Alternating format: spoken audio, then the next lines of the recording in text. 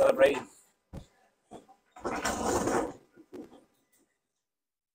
Well, thank you everyone. It's very warm in here, and just a great support for you guys all week. Incredible night, incredible fight, incredible performance from Chantelle Cameron, defending her undisputed super lightweight world championships. We're going to go over to you guys for questions for Chantelle and Jan. Chantelle, just a question there. Just going into the 10th round, what did your corner say to you? Just told me to keep doing what I'm doing and don't always have the last say.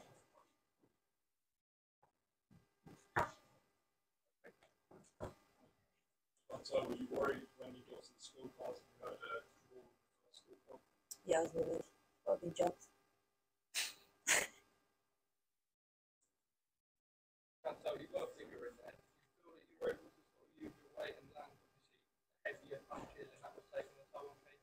Yeah, Katie definitely had the speed, but I was the bigger girl and I was using my strengths.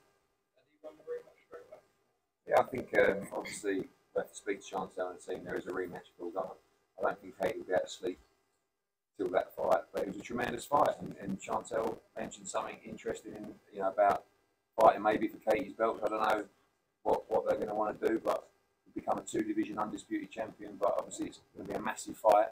But tonight belongs to Chantelle Cameron. I know it's not always been the easy road you've had to put in the fight, and sometimes you haven't been able to get them as being frustrated after Abu Dhabi had an incredible night, and tonight I imagine the pinnacle of what just happened. Yeah, it feels nice. I was think first time a big show has happened in the Republic for 6 or 7 years. I'm just glad that in a tough competitive fight, the right winner came out, and the sport isn't tainted in a bad light again, which it has been in the past. I'm just glad the right person won, and I'm just over the moon for sure. Jamie, obviously, we don't know anything of the case where you said Katie has made a mistake. Obviously, believe that now, but what were the reasons behind that? Chantelle, you begged, asked you, what was it? I just, styles are everything. And 5 years ago when Chan first came to my gym, I said, you've got the style, what's needed to beat Katie Taylor. And if you keep working hard, you'll beat her. One day you'll beat her. And that day's come around and happened. And I told her it was going to happen. Just do it, just scream if you want.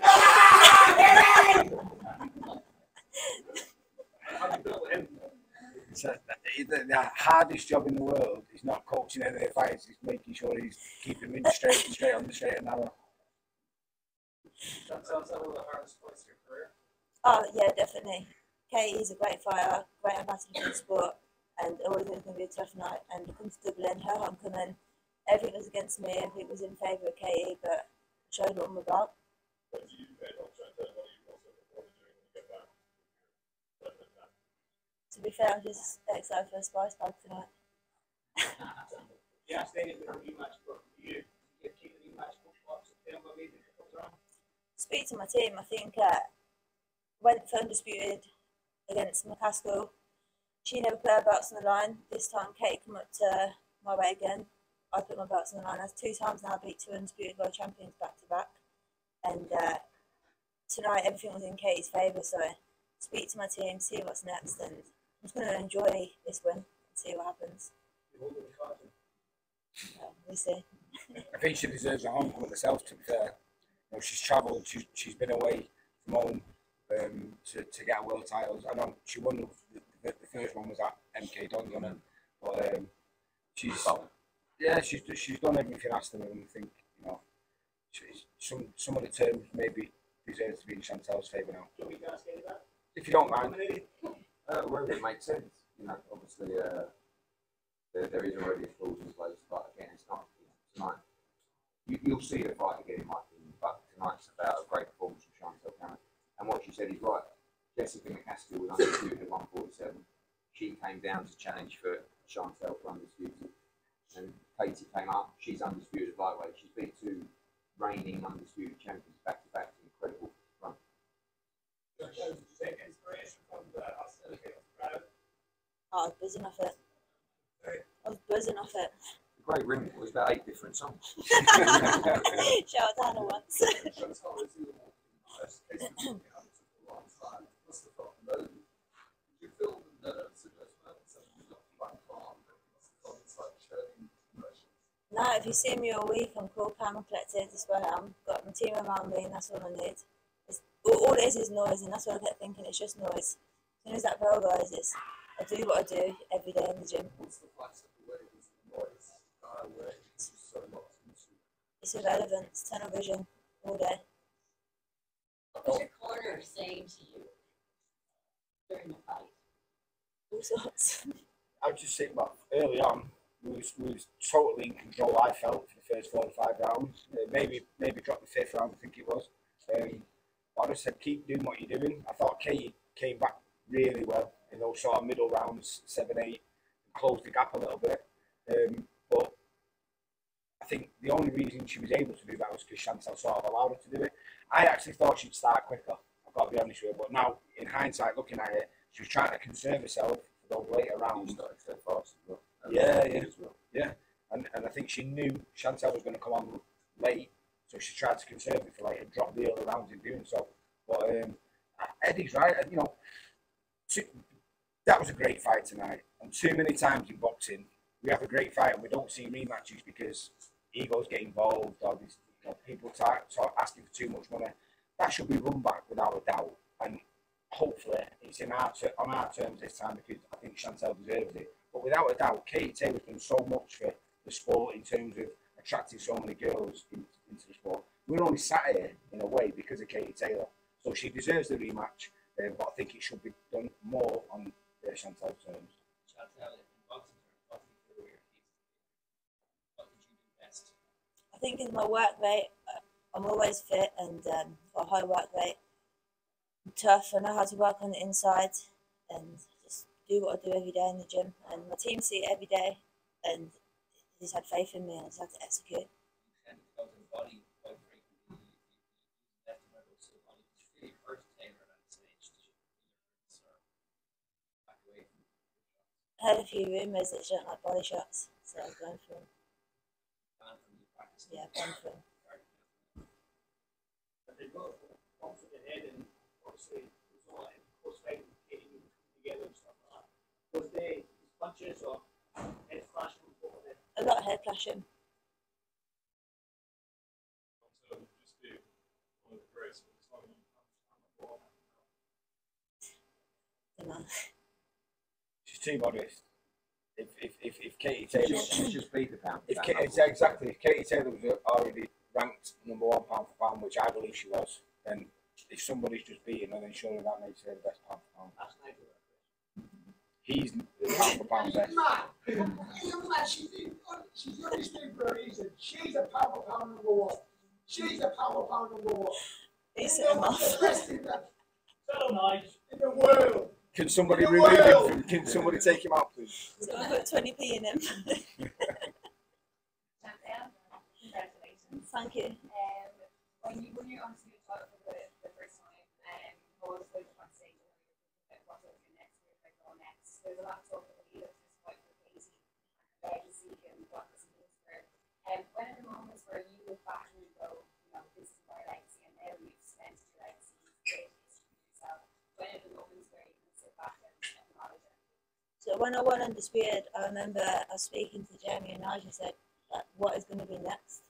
Because I never thought that Katie fight would ever come about, and it was kind of like, I don't want to just box and mandatory and not go anywhere else. And it was a bit like, remember I was just saying, what are we going to do? I've just been on such a high, how am I going to get this high again? And then it's just crazy how Katie called me out, and obviously I beat her tonight, and I feel like I achieved one mountain and I've just climbed another mountain. So yeah, just I don't even know what's next now.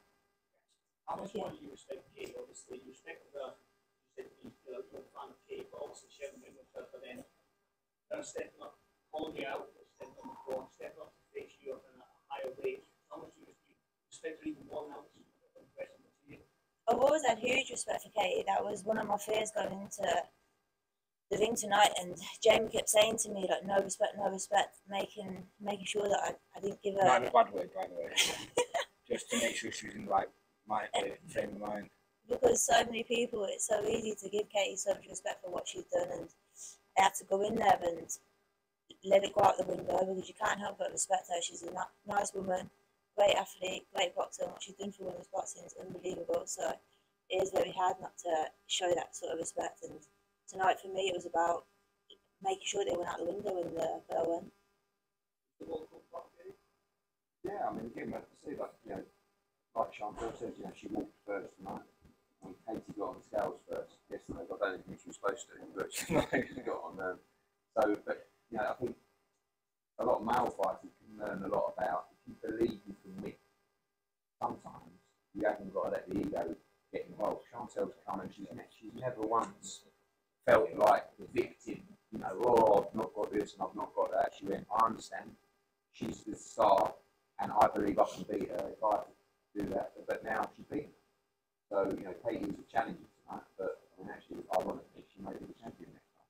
And if you do it lightweight, but again, you see, it's really, like Jamie said, the biggest fight in women's boxing right now is Chantelle Cameron against Katie Cameron, basically. So, we'll find a way. But at the moment, she deserves her praise, her respect, because I believe she has to call herself a pound number one after that performance and beating Jessica McCaskill as well. I think the broken is more a big pound a million people, and people will look in and say, yeah, I can pick her up. We went into this fight we had the blueprint anyway, but Katie's such a great boxer, and I think she's going to want a rematch because she's going to want to put this night to bed and try and get the win over me. But like I said, now it's on my terms, and I'll speak to my team and we'll see what's next. Would it make any difference in the UK or Australia? I don't know. We'll see. So what did you tell the original? Just said great fight and thank you. Thank you for the opportunity. Great fight. It's hard to call because I never really think when I'm fighting about what rounds I'm winning. I'm just tunnel vision and just throwing rounds and just getting the job done. So to be honest with you, I don't go by rounds. I thought it was 7-3. In my mind, going at the end of the fight, I had it 7-3. So you can't complain at 6-4. I thought the draw was harsh, but I thought 6-4. You couldn't argue that.